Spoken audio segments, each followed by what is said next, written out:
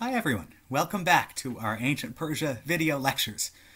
Today we're going to be talking about the first beginning of warfare between the Persian Empire and the Greek world, the Ionian Revolt, which lasted from 499 to 493 BCE and set the stage for the later Persian invasions of mainland Greece. You have the basic information about the beginnings of Persian-Greek relations, the Ionian Revolt, and the Persian Wars in your textbook and in Herodotus's narrative, the main original source for these events. So what I want to do in this video talk is to try to focus on some key aspects of the Persian-Greek military encounter. We're going to try to think about some of the main factors in Persia's responses to the Ionian Revolt, as well as the revolt's causes. Why did the Persians take so long to put it down? But how are they able to build on the empire's strengths in order to eventually coordinate a successful military response? So the first thing we need to think about is Persia's relationship with the Greek cities on its northwestern frontier. You'll know that there is no united country of Greece in the ancient world. There are many Greeks. There are many hundreds of Greek city-states in the eastern Mediterranean world, each one identifying primarily as a community within its own city borders. The Persians take over hundreds of Greek city-states, and they number them among the dozens of different subject groups in their empire.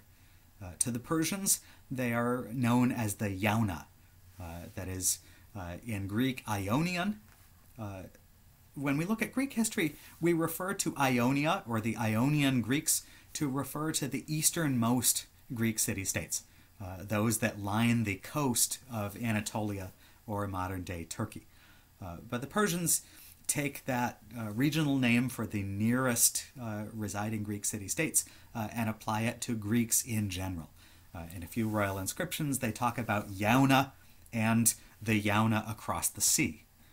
That is, the city-states on the other side of the Aegean, which include the famous great cities of Athens and Sparta. From a Persian perspective, the Persian Empire exerts direct control from the satrapy of Sardis over the nearby Yauna. There are about a dozen major Ionian city-states along the Anatolian coast or the islands just offshore. And the satrap at Sardis, who in the late 500s and early 400s is Darius's brother, Artaphernes, collects tribute from these Greek city-states. Most of them are run by local city rulers, referred to in Greek as tyrannoi, tyrants, although the word does not yet have the full negative characteristics that it does come to possess. The satrap enjoys direct communications with the tyrants or city rulers of each of these major city-states. And basically, they're worked into the administrative system of the Persian Empire.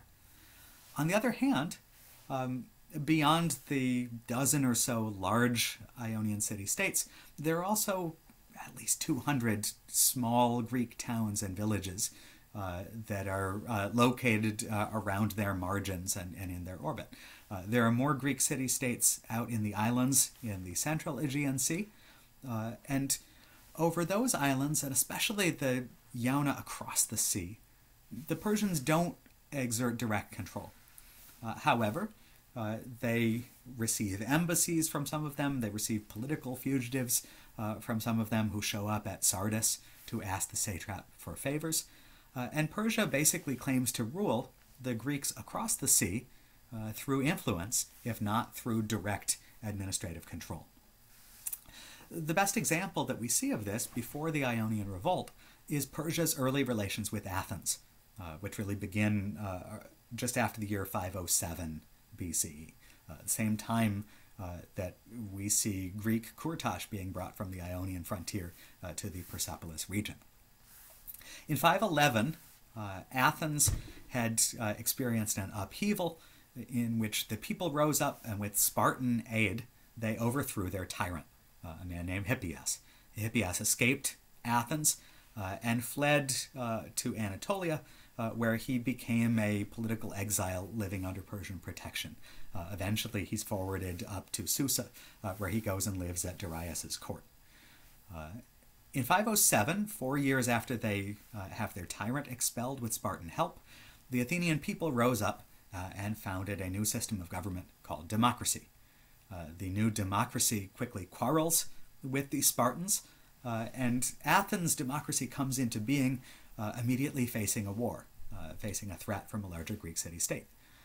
In this crisis, Herodotus tells us that the Athenians sent an embassy to Sardis, and they asked Artaphernes, King Darius's brother, for an alliance with the Persian Empire.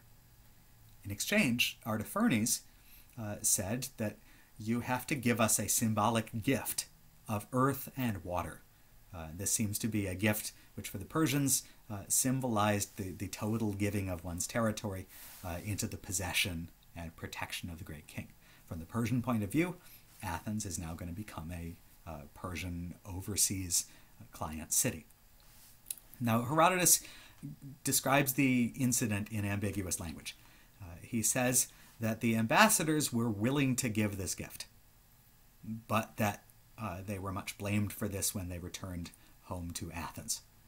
It seems from an Athenian point of view, Athens did not surrender to Persia at this time, decided that maybe it could back off from full membership in the Persian Empire. They don't seem to have actually delivered a gift of earth and water. But from the Persian point of view, many scholars believe that at this moment in 507, the Persians accepted Athens as a client.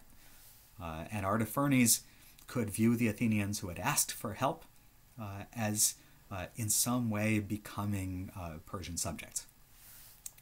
Now, that would potentially play into the dynamics that followed between Persia and Athens. There are some scholars who believe that Persia regarded Athens as its subject, and therefore, later on when it helped the Ionian Greeks against Persia, that Athens could be regarded as a rebel state, maybe even a representative of the lie, as we've seen the rebels at Bisitun.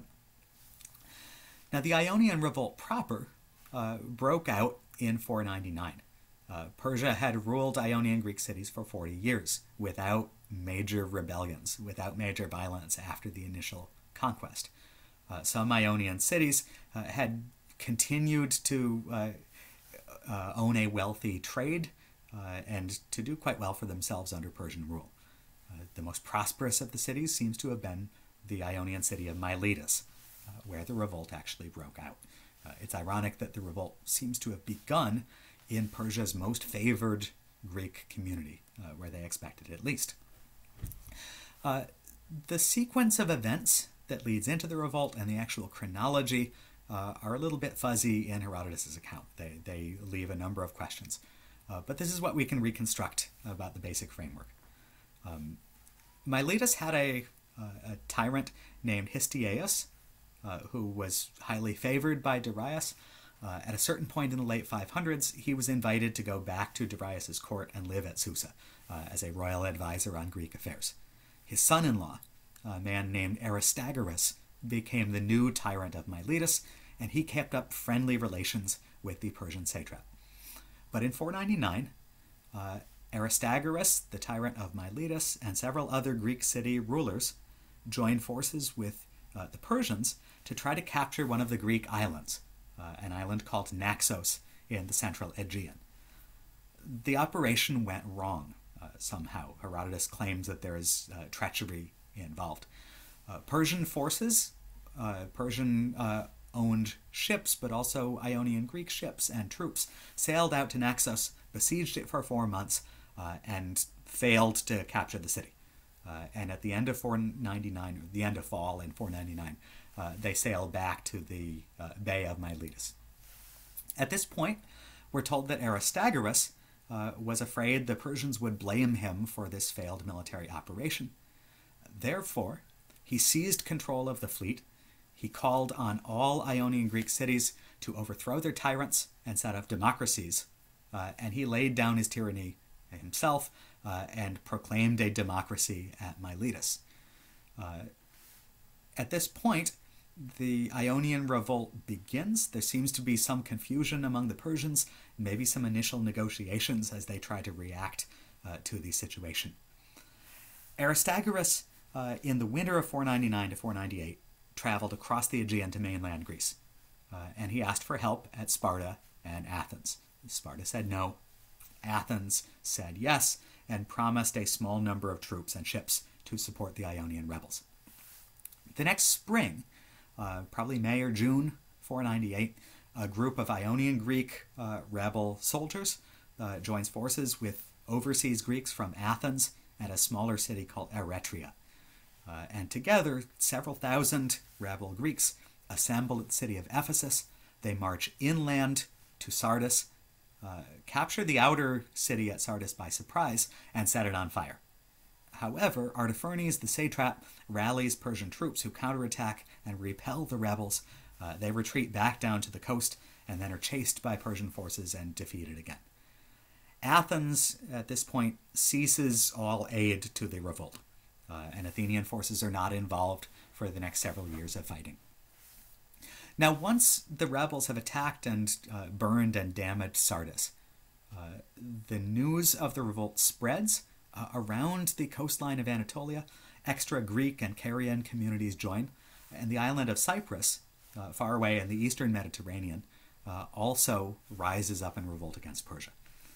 So King Darius faces a major conflagration, a rebellion a very long way from the center of his empire. And we can tell from the Persepolis tablets, where we see forces moving to India and Bactria in the same years, that the Persians also have some other priorities. Clearly, Greece would not be the only concern of Darius at this time. Darius himself is in back and forth between Susa and Persepolis, so between 1,600 miles and 2,000 miles away from the epicenter of the revolt at Miletus. He orchestrates a military response, and we see a series of Persian actions from 498 down to 493 for 5 years that ultimately completely crush the Ionian revolt. So a few things that we need to think about for understanding the revolt and how it plays out. First of all, the causes from the Ionian Greek perspective. Herodotus' version is all about the tyrants of Miletus. Histiaeus is described as secretly plotting and sending secret letters down the royal road to encourage Miletus to revolt, supposedly because he's homesick in Susa and wants a rebellion at home so he can be sent home to put it down. Most scholars regard this as a fanciful tale by Herodotus and don't give it a lot of credibility. Aristagoras, who's actually at Miletus and involved in the rebellion's outbreak, is clearly a ringleader. But the question is why the rebellion spreads outside Miletus himself. Herodotus focuses on Aristagoras' individual motives and fears, but that doesn't really tell us why the other Milesians or the other Greek communities would have anything to do with challenging the military power of Persia. So modern scholars have tried to make a number of educated guesses about the factors that could actually cause a much larger regional rebellion.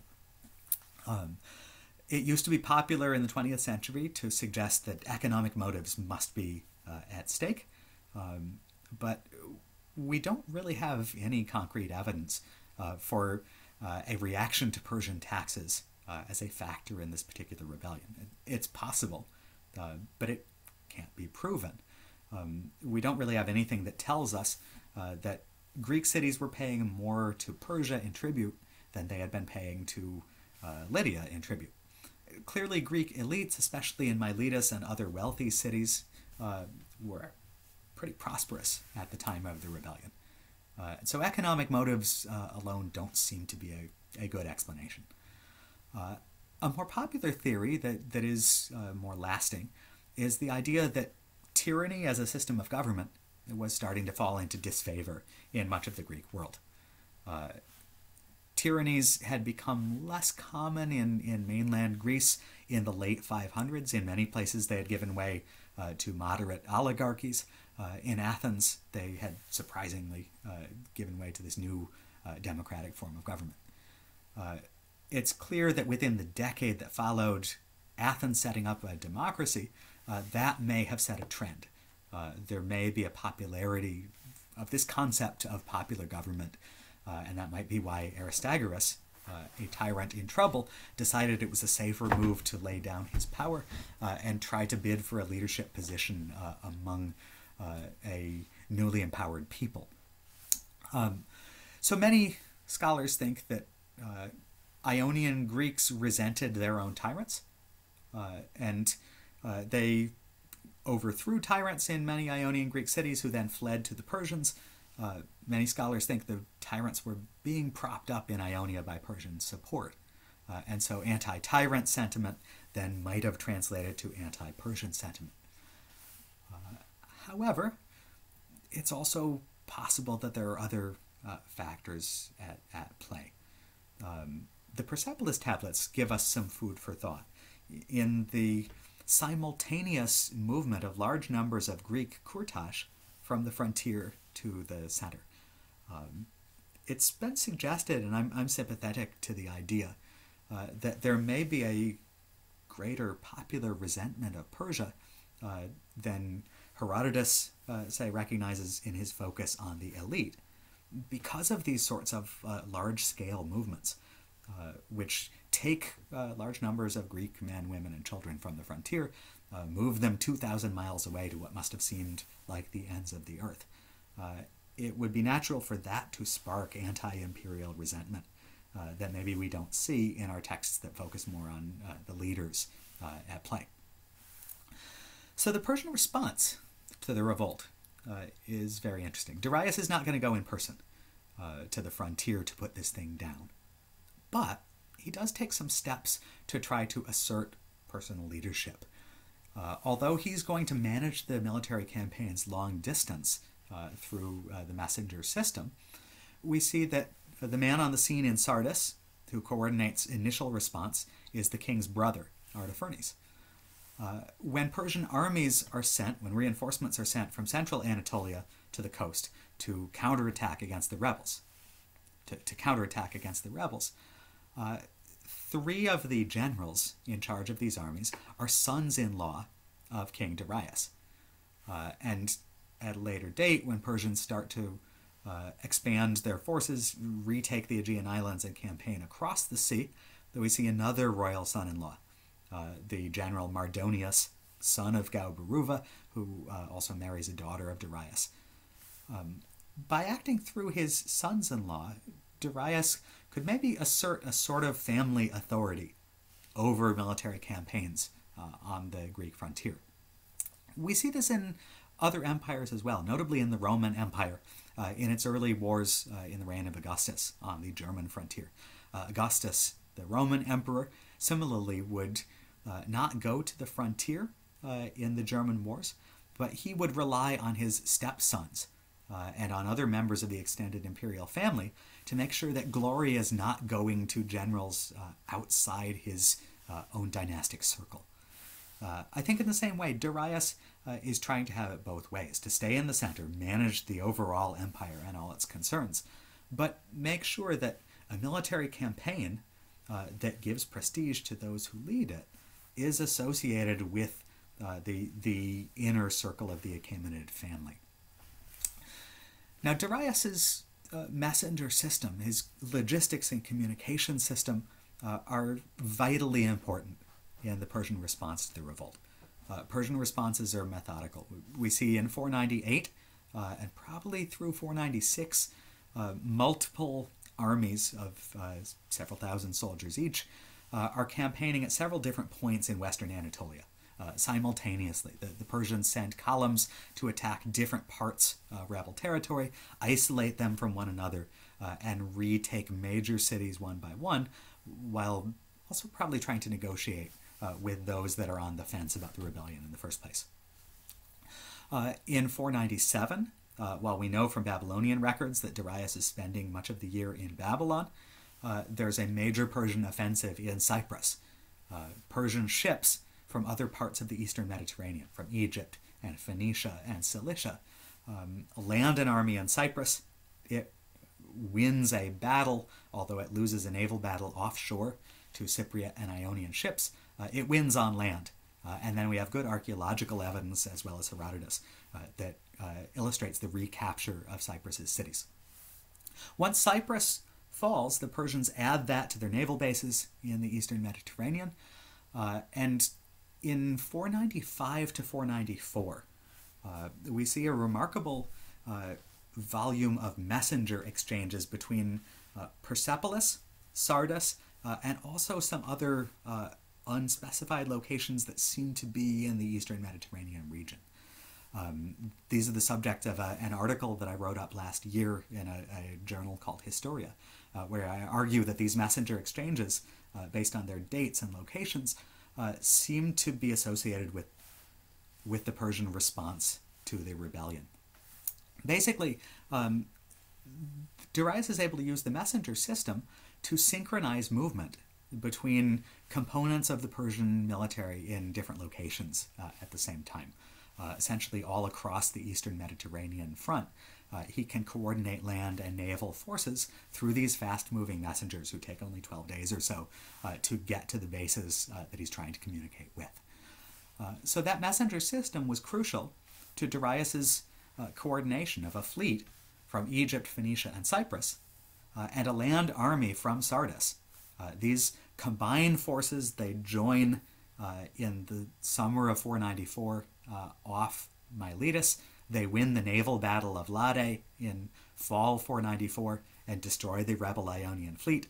And then they besiege and recapture Miletus itself, the rebellion's epicenter, in the fall and maybe into the winter of 494. So the aftermath of the rebellion, of course, involved reasserting Persian authority over the frontier. And that's going to happen in several ways. On the one hand, the Persians show remarkable lenience after they've made examples of a few rebel centers. Miletus is burned, is heavily depopulated. Thousands of Milesians are deported to the center of the empire. We hear that all of the young men in Miletus are supposedly castrated to punish the city for its rebellion. But the other Ionian cities are then invited to send messengers to the satrap at Sardis, and they're given a peace settlement in 493 that Herodotus says was a really good deal for Ionia. They are they don't have their tribute raised. They're brought back into the empire. The Persians set up measures for treaties between Ionian cities and arbitration when there are disputes between Ionian cities, and basically present themselves as the peacemakers between quarreling Greeks. And strangely enough, the Persians in 492 allow a large number of Greek cities to replace their tyrants with democracies. So the Persian response seems to be pragmatic, to give the Ionians some incentives for coming back into the fold after making examples of a few bad apples. At the same time, the Persians are preparing large military campaigns against the overseas Greeks who had helped the Ionian rebels. These culminate in the attack on Athens in 490 and the surprise Athenian victory against the Persian invaders at the Battle of Marathon. Darius sends an army with a fleet across the sea. They land at Marathon on Athenian soil. They're preparing to, they bring with them Hippias, the elderly former tyrant, who they're going to put back in power at Athens. And of course the Athenians rally, defeat the Persians on the beach, and save their democracy and prevent that from happening. What's really interesting about the Marathon campaign from the imperial perspective is that the Persians draft Ionian Greek forces into probably the fleet as well as the army in the campaign. And there seems to be this sense that they're punishing Athens for helping the rebels, but also using a war against Athens to reintegrate the rebels into imperial society. From the Persian point of view, the campaign against Athens can be a loyalty test for Ionians who help the empire punish these faraway offenders. We don't know if Persia intended to start administration on a Persepolis model across the sea in Greece. We don't have evidence that there's going to be a satrap of Greece if the Persians win at Marathon. Rather, it seems they're trying to set up Greek clients in overseas cities, maybe increase their influence across the sea. But part of the objective seems to be the restoration of order in Ionia itself. Now, why did the Persians lose the Battle of Marathon? This is the million-dollar question. Herodotus' account is very brief. The description of the battle in Herodotus is only a paragraph long, and we have no sources for the Persian perspective. However, we should be careful, skeptical of Greek sources and then modern popular accounts based on late Greek sources that suggest that the Persians are militarily inferior to the militia of the city of Athens. One detail Herodotus does mention is that ethnic Persian infantry who were stationed in the center of the Persian army broke through the Greek soldiers facing them and pursued them for some distance before the Athenians won on the wings, started to encircle the Persians, and won the battle. We don't know where the Ionian Greek conscripts were in the Persian army, but if they weren't in the center, where the ethnic Persians were, it stands to reason that some Ionian Greeks may have fought against some Athenian Greeks and lost, and that may have played a role in the outcome of the Marathon battle. We're engaged in guesswork here, but there is some evidence that Persians were capable of fighting and defeating Greeks in battle. The battles of the Ionian Revolt illustrate that. So Marathon itself remains something of a mystery. The Athenians certainly took advantage of the situation. They managed to win under desperate circumstances with their backs to the wall. But we shouldn't assume that any Persian military attack on Greece is automatically doomed to tactical failure. That's all for today. When we come back next time, we're going to talk about Xerxes' invasion of Greece.